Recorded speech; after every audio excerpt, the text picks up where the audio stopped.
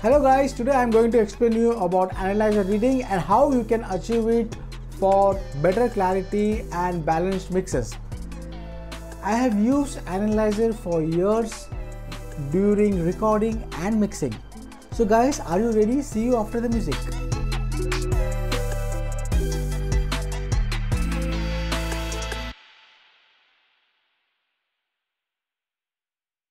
Hi, I'm Julian, sound engineer for the past 22 years, and I am here to share my knowledge and experience. The golden rule of any great engineer is to achieve good sound by his ears while recording and mixing. Well, that part is absolutely true. But why don't you use a tool where you can see sonically everything what's happening in your song? We as engineers use analyzer to see graphically what's happening in the song and also clashing of frequencies and loudness of the track. If you use it correctly during your mixing process, it will help us to get the tonal balance in place. So guys, let's talk about a free analyzer plugin called Waxango Span. Now don't get scared of all these numbers here, it is really easy to understand. Let's check out our Span, which is a free plugin and it's one of the best for analyzers.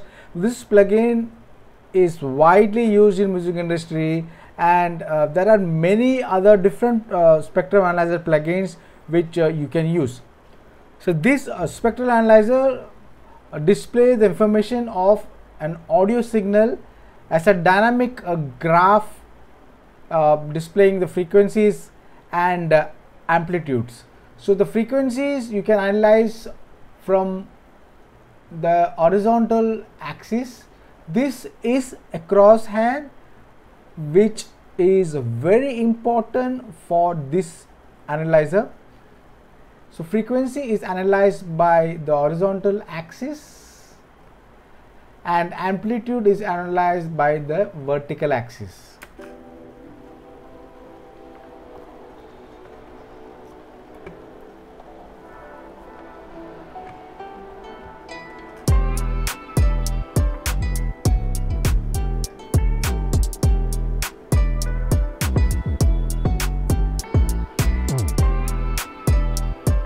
So this is the amplitude and this is the frequency. So this scale is about the amplitude. The metering, as you can see, it has got all the metering, and what is important for us is the LUFS. It will show you in the integrated LUFS.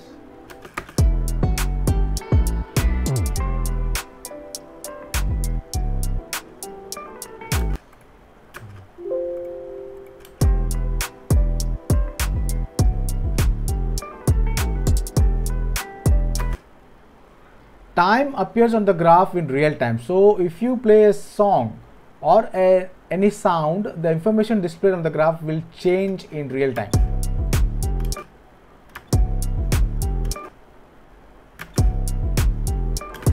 Many frequency analyzers allows you to adjust the scaling of each axis so that you absorb the information in different ways.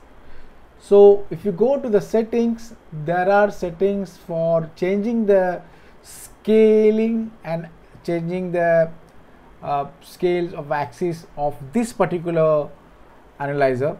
So you also have an option to change the time of the display.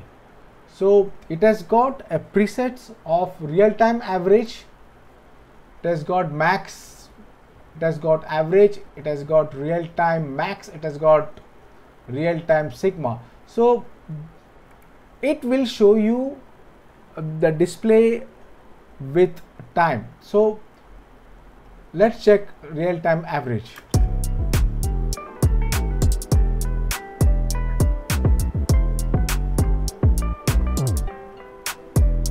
Observe the speed of the graph.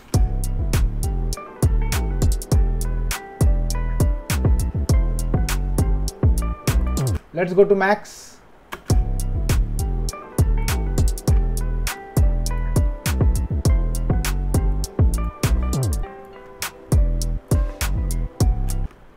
Let's go to average.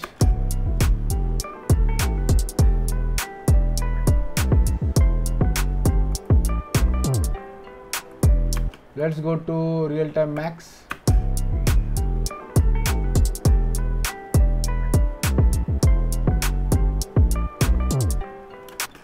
Let's go to real-time sigma.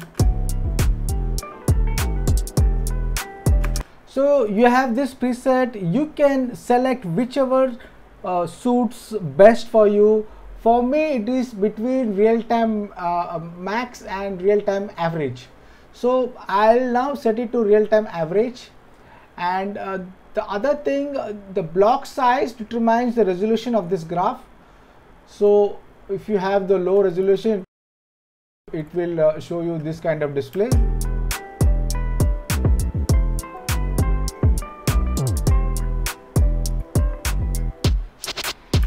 And if you have high resolution, it will give you much detail.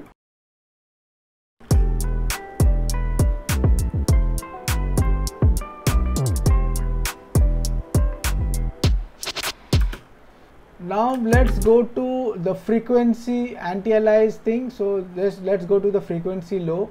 It is set to 20 kilohertz. As you can see from the analyzer, it's 20 hertz. So you can shift to either 10 hertz. The analyzer will show you from 10 hertz, and high frequency is 20 kilohertz. You can set to either 22 kilohertz. Sorry, 22 kilohertz. And this is a range low. Like if you want to change this graph height, just I'll give you an example.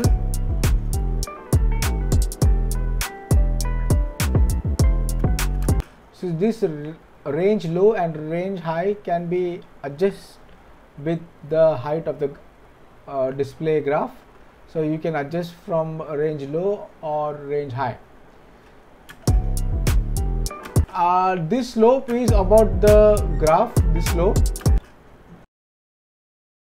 So I think this is fine, but I just want to show you what it does.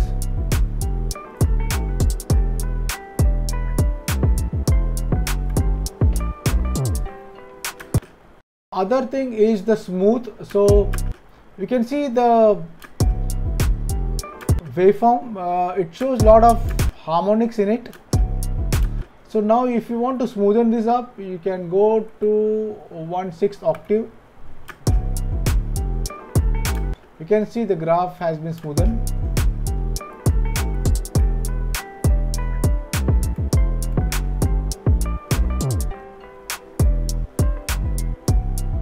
And this is the fill display. If you click on it, the color of this green will go. As I said, work with your ears, but use your brains by using your ears and analyzer too. What kind of analyzer you use, do let me know in the comment box. Till then, watch this video for more content. Do like, subscribe, and don't forget to hit the bell icon. So guys, let's move to another important settings for the analyzer, which is go to preset, go to mid-side studio, activate it, and then you can check. Now in mid-side, what it will show you, the detailing about the mid, what is happening in the mid, and the detailing of the sides, what's happening in the side. Now let's play the track.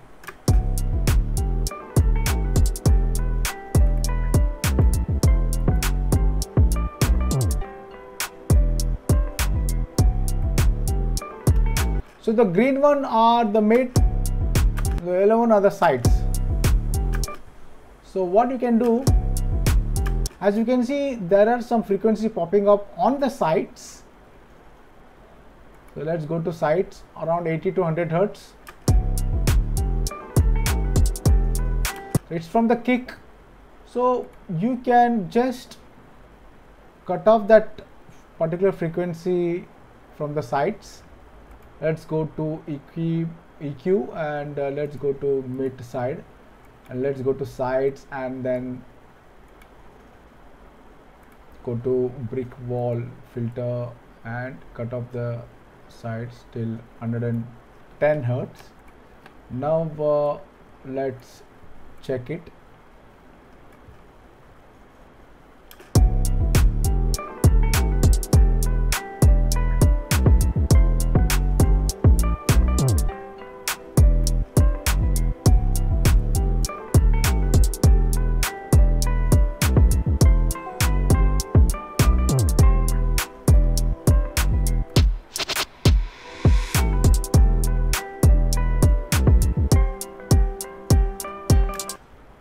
So I think it's much cleaner after cutting that particular pop from sides.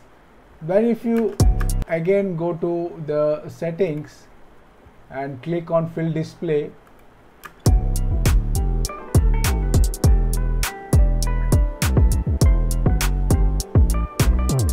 and this is the average time of the second spectrum.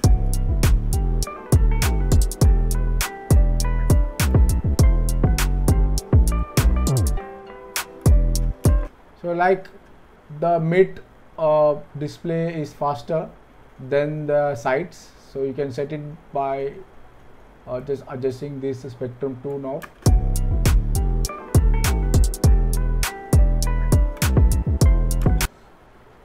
So guys, this plugin is very nice. It's a free plugin, and I suggest for you all guys to use this plugin. So if you want to use an analyzer in mixing a song, and if you want your mix to sound as a reference track, then you need to do a reference view. Download the reference release track and try to read through the analyzer for its dynamic and frequency responses.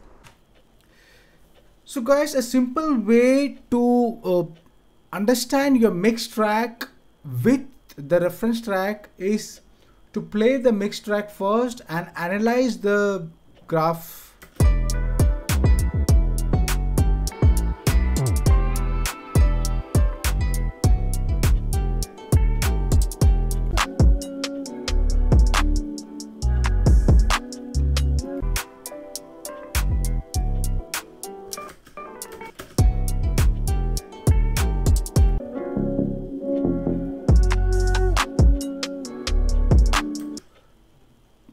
So the plus point of this analyzer is it has got this crosshair, and you can copy that frequency from your reference track, the peak low frequency. Just hear it again. Now I'm going to right click on your mouse, and this will show frequency was copied to the clipboard. Now I can open up a EQ on the mix track, and then I can say paste and use this focus bell EQ by 2 dB and increase that particular low frequency. So let's hear it.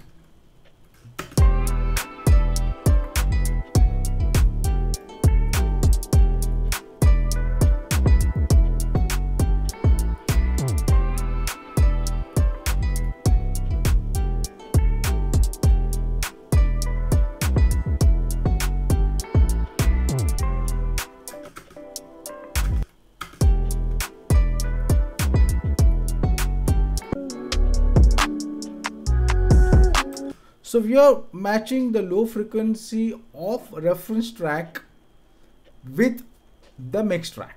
So with this analyzer, it's very easy to find out the frequency of your reference track and paste on your mix track, or the other way, you can also find out the classing frequency with this crosshair, and then you can always paste that frequency, either duck it or either boost it.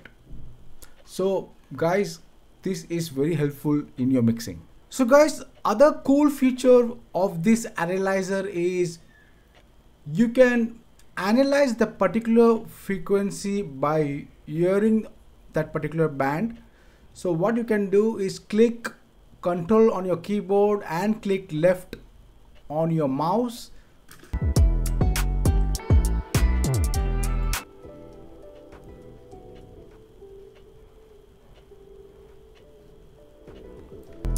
And if you scroll on the mouse, the bandwidth will increase and it will decrease precisely.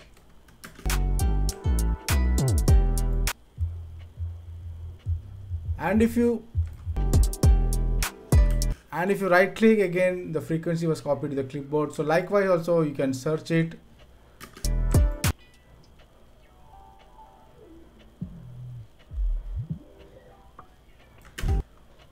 Isn't it cool, guys?